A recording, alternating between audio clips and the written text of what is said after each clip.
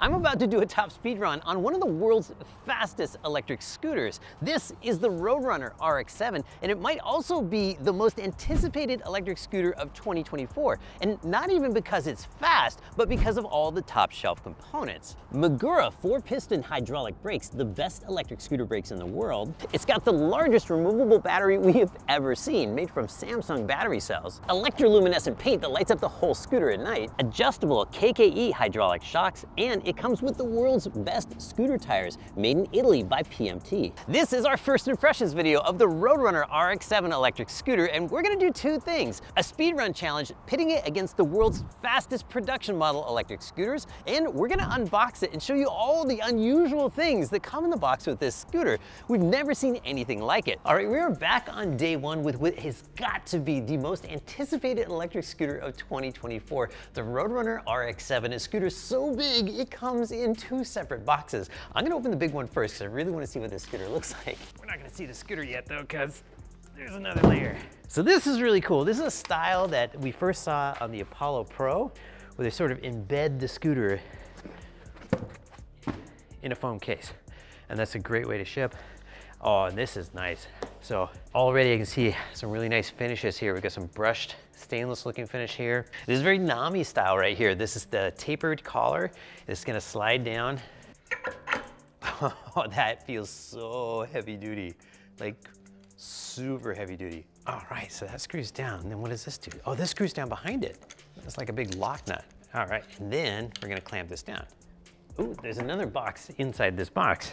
It comes with like what looks like an oil filter wrench, and I'll bet this is for snugging down the stem clamp right here. We've got axle covers. I never tend to put those on, but these are spare ones. It's already equipped with 4 of them, looks like. Gotta find out what's in this other box. This is so fun because usually, unboxing is unboxing. You kind of know what's gonna be in there. But this time I feel like we're gonna find some surprises because there's just so many boxes. What? No way. This we have never seen before. It's an electric pump. Even the most high-end scooters we've ever seen. Oh, it's got a flashlight. It was just turned itself on. Yeah, even the most high-end scooters we've ever seen didn't come with electric pumps. That's awesome. There's so much stuff in here. What else? And we've got this steering damper, and it's branded, and it looks like it's got a pretty long throw, and that can be important so that you get the full range of steering out of your scooter when this is installed. Little branded accessory bag. This is gonna go on the stem. You can carry your stuff around in that. Sounds like some heavy tools in here. Oh, wow, this is really thorough. Okay, so if you ever need to change your tires, you've got a pair of tire levers to get to pry the tires off the rims, and you get rim guards so you don't scratch your rims up when you're levering the tires up over the rims. Very thoughtful. What else? What? There's a ratchet wrench in here. This is amazing. It just keeps going. We've got a regular tool set, of course, and a nice black socket, and another socket, a nice valve stem adapter that makes it easier to get your pump attached to the valve stems on the scooter. This is we've got a security Torx, and that's gotta be for the Magura brakes. And then, oh, a really nice set of Allen wrenches. This thing opens right up, and there you go, full set. This has gotta be the charger. It says 84 volts, 5 amps. Boom, nice big charger. It's got a 40 amp hour battery, so the way you do that math, divide the 40 amp hours by 5 amps, you're gonna get it fully charged in 8 hours if you fully drain the battery. And this is the kind with a fan on it, so it's gonna make a little noise if you're in the same room as the scooter when it's charging. Wow, this deck is absolutely huge. Made out of nice rubber. It's got a white pattern on here. It kind of goes with the Luminor. I'm gonna get the keys up here. We've got 2 sets of keys. One is for the ignition, one is for the battery. I'm so excited about all the toys. I haven't even put the handlebars on yet. Let's see, I'm gonna guess the little ones are for the deck. Let's have a look. Oh, okay, here we go. Oh, that's nice.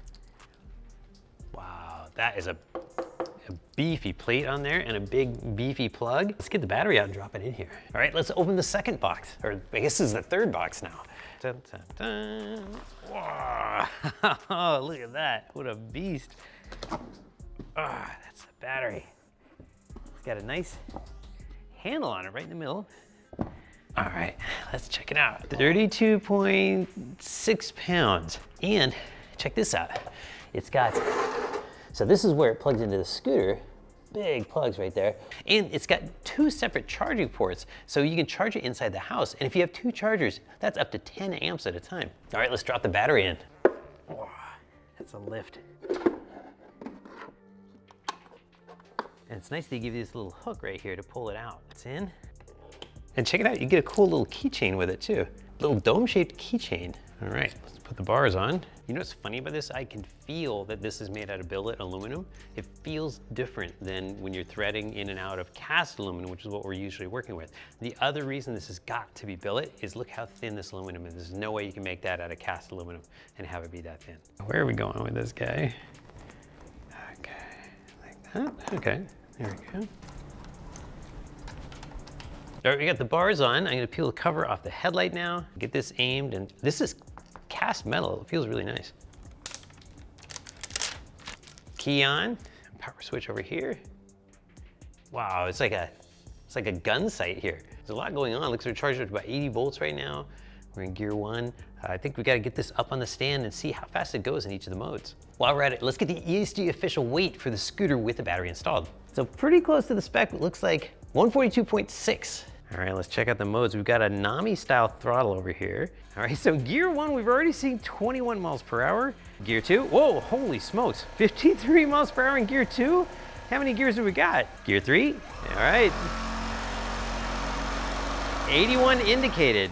We'll see what it does on the road, but we're not gonna be limited by the firmware. At this point, I'm feeling a little intimidated about the top speed run tomorrow because the thing spun up really, really fast. But one thing that gives me a little comfort is these are Italian racing tires. They're super soft and they're made out of real rubber, unlike regular tires, which are made out of nylon. And they should give it really good grip and better acceleration. Check these out. We've got metal fenders. That's a pretty nice touch. They're really beefy and wide looking. I like that. And then of course, we've got the fully adjustable hydraulic suspension front and rear. All right, so we don't usually do this at this part of the review, but I can't wait anymore. I've got to see these electroluminescent lights by Luminor. This is the only scooter in the world that has them. All right, here we go.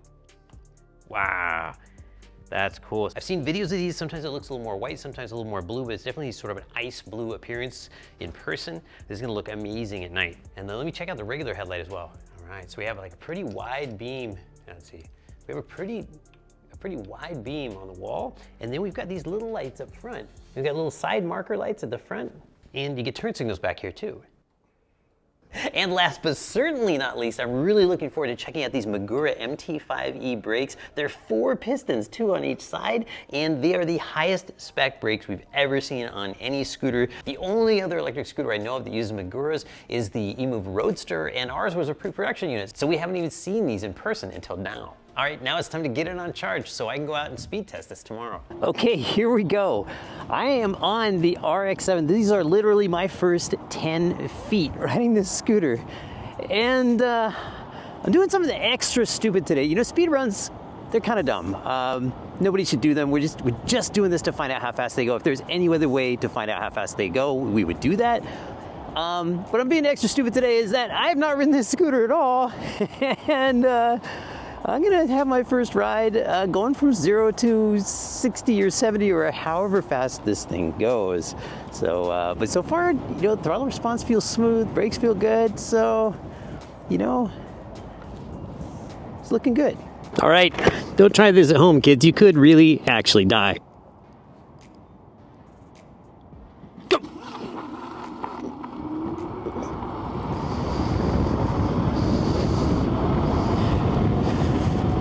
All right, see, 50.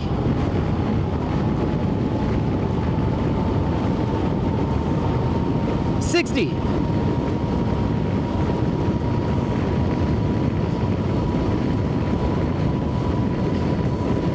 64.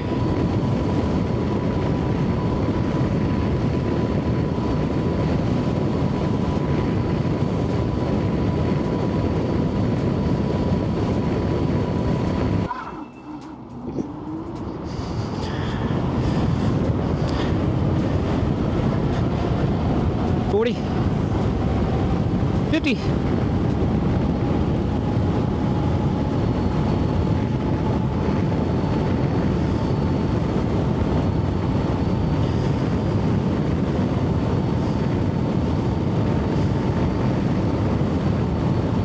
58.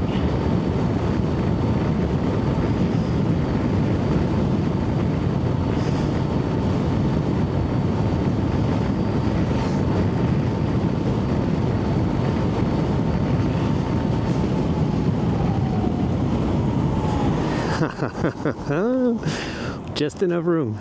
The RoadRunner RX7 went 66.53 miles per hour in the eastbound direction and then 59.85 against the wind going the other way. And when we average those together to cancel out any headwind or tailwind, we get an ESG official top speed of 63.2 miles per hour. That puts it in 4th place against the fastest electric scooters we have ever tested, ahead of the Dualtron X Limited and behind the T-Wing Mars XTR. So we've always known that our top speeds tend to come out a little bit lower than other reported top speeds. And the reason for that is we don't just, pick the highest number when the wind was at our back. We take a 2-direction average to cancel out any effective headwind or tailwind.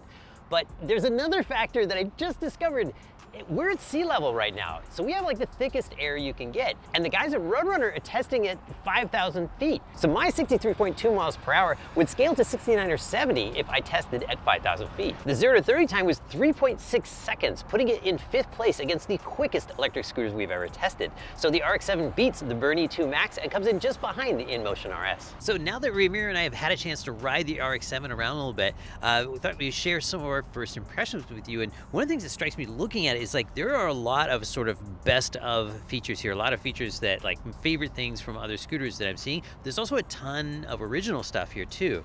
What do you think of just the overall build? Paul, I think it's pretty good. It looks nice, but once I started to push the scooter, I can feel the quality like right off the bat. And then when I got on it, just pushing around the room. Yeah, just pushing around the room, you could like, okay, this might be one of those ones. And then I got on it, and it felt really good. I felt real stable, bounced on it. I don't know, I actually like it. When you have these beast scooters that go crazy fast like this, when you're going fast at the speeds, you want to feel safe. And I actually felt pretty good with this. It felt like it wasn't going anywhere.